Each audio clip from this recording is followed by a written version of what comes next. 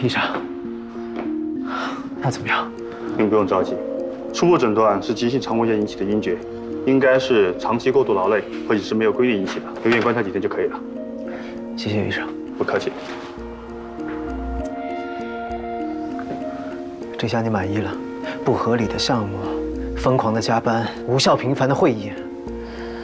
杜蕾，你是因为嫉妒才这么做吗？你怎么那么幼稚呢？我知道，他生病了，你很担心。但像你这样无端的揣测，只会让人觉得幼稚的人是你。不好意思，杜总，现在是下班时间，杜总没有理由待在这儿。我是她男朋友，我留下来照顾她就好了。我是他上司，下属生病了，担心那也是我分内的事。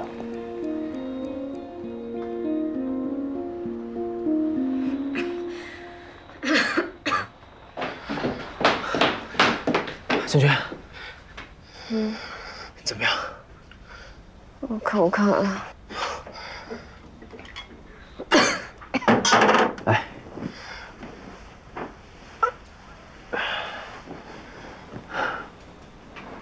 慢点喝。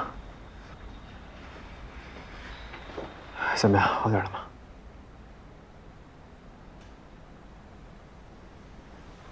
杜总，不好意思啊，耽误今天的工作了。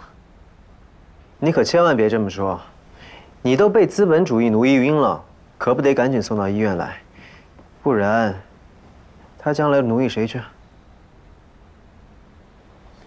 不是你的问题，是我最近给你的工作压力太大了。你好好休息，公司的事我现在回去处理，等你养病好了再回来。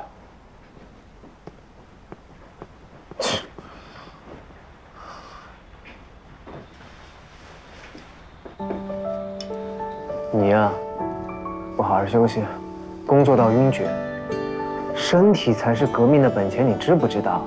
哎，我忙起来没注意时间，忘记吃饭了。来，再喝点。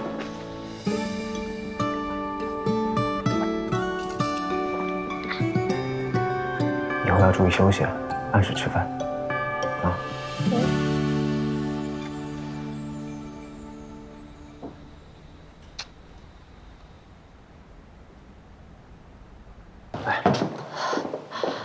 哎呦，我没事啊，就跟低血糖犯了一样。我又不是少胳膊少腿的，你别像对待老弱病残一样嘛。你说什么？低血糖？哎呦，大姐，你到底知不知道？急性肠胃炎如果严重的话，很可能会因为脱水、内环境紊乱而导致休克，严重的话很可能会致死。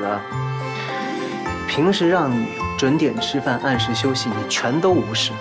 每天至少3杯咖啡起，把自己当成铁打。如果不是我在你身边的话，你很可能早就倒下了。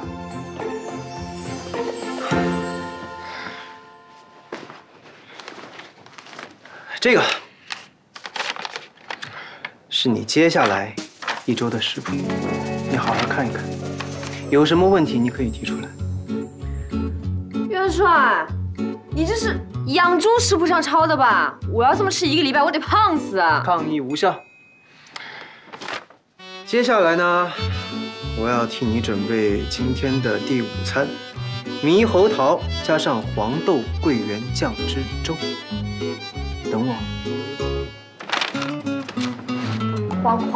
黄豆桂圆酱，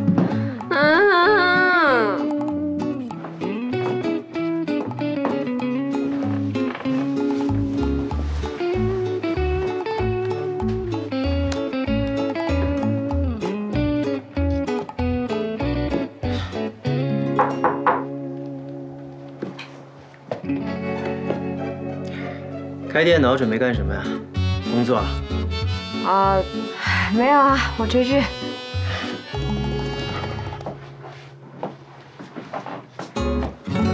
看剧啊？Pad 放在旁边不用，开电脑看。哎呦，我有一个案子要处理，我去看1眼，啊。不行。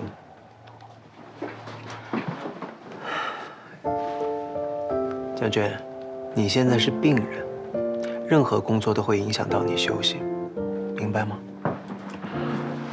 还有，既然犯错了，那就得接受惩罚。什么惩罚？